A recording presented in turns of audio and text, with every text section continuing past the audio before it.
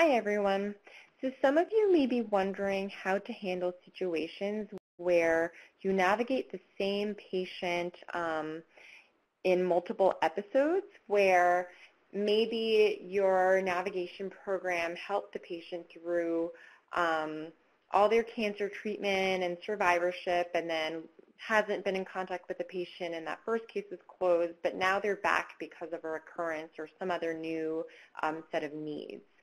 So what do you do in that scenario? So I just want to bring your attention to a few different ways that can play out.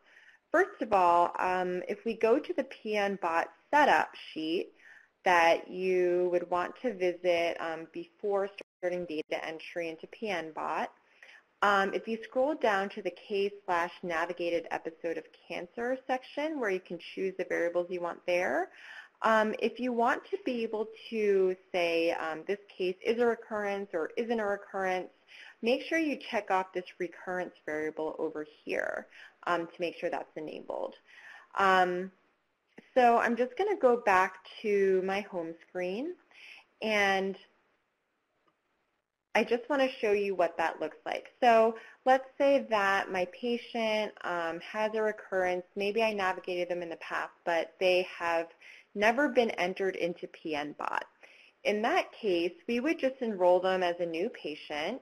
I'm going to create a new patient record because they haven't ever been entered before. I'm going to assign client ID 3, and I'm just going to go through these data fields really quickly. And I won't even fill out a lot of this information like I normally would. So I'm going to save and continue the case data entry, and I'm doing this and enrolling them even though I might have had contact in the past because they don't have an entry yet in PNBot specifically. So then I just go through case data entry just like I'm enrolling any other patient, and I can specify that this navigated episode is a recurrence over here under cancer information because I had checked off that recurrence variable. So I can select my cancer type, and I can just select a recurrence as being yes over here, and that's basically stored. And I just fill out the rest of the details there. And I would, of course, click on Save. So what I just showed you is essentially what you would do if a patient has a recurrence but does not have a record already in PNBot. PNBot doesn't really care if it's a recurrence or not. It really cares about how many entries a patient has in its system as far as cases go.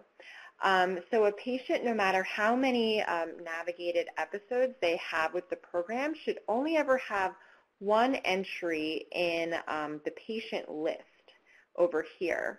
However, they can have multiple entries in the case list over here. So let's go through a different scenario. I'm back in my home screen where I have a patient that I actually did navigate in the past and documented that case in PNBot already.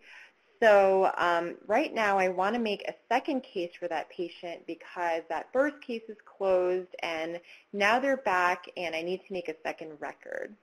So I'm going to go to re-enroll/add a new case for a formerly navigated patient, and I'm going to click on case information to take me to the case data entry sheet.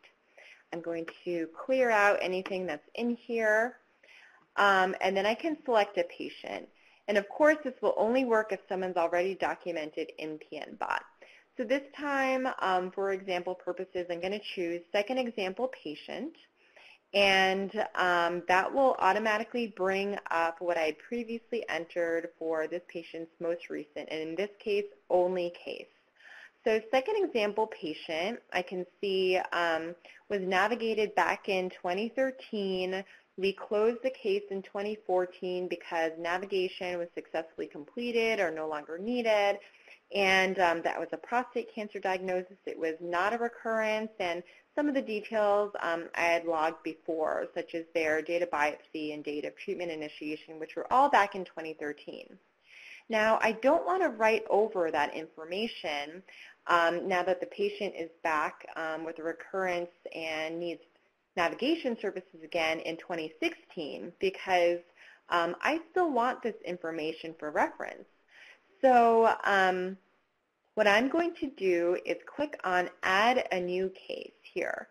So when I do that, I'll get prompted with this dialog box that says, Patient 2 currently has one case.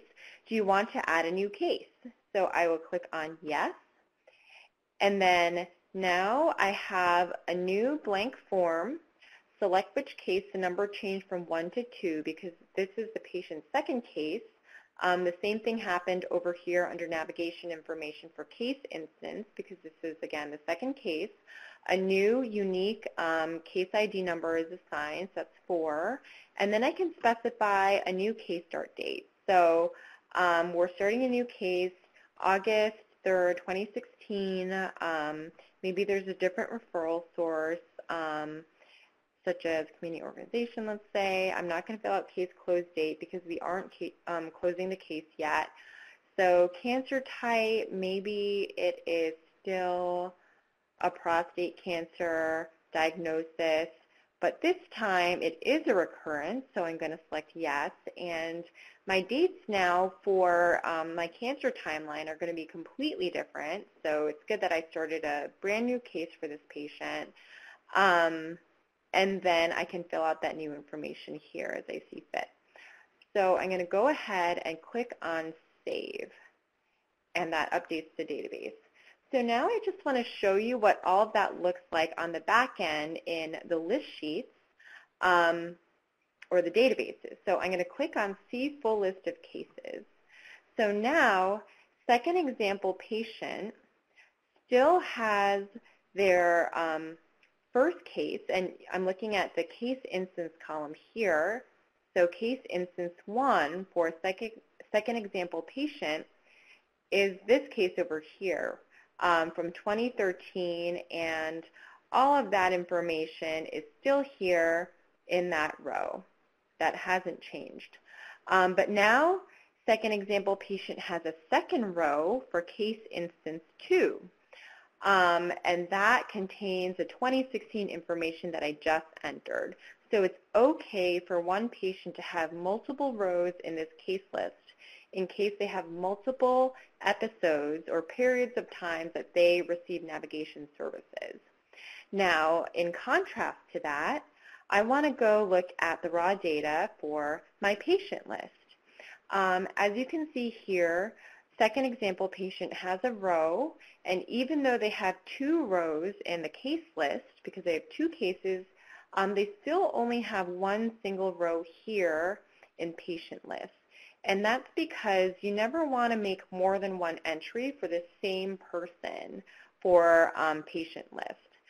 So basically, what I might do instead is under patient data entry for this second case, I wouldn't go and create a new patient record. That would be duplicative and it would mess up the data if I wanted to report on the number of patients served.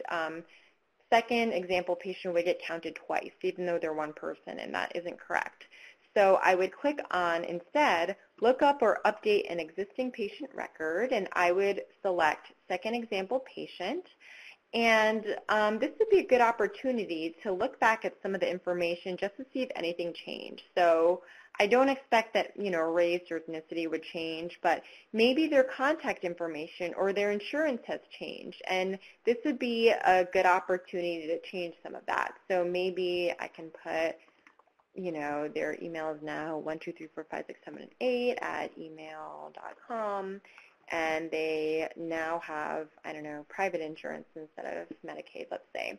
And then I can save those updates for the patient without creating a new entry. And I'm going to go to See Full List of Patients to show you what that looks like. So again, there's still only 1 row for second example patient. But now I see that the email and the insurance has been updated. And that's basically how it works for re-enrolling a patient into navigation services. I know that how a navigation program defines a case and when navigation services start and stop may differ by program, but that's sort of the technical side of how it would work in documentation in PNBot. Thanks for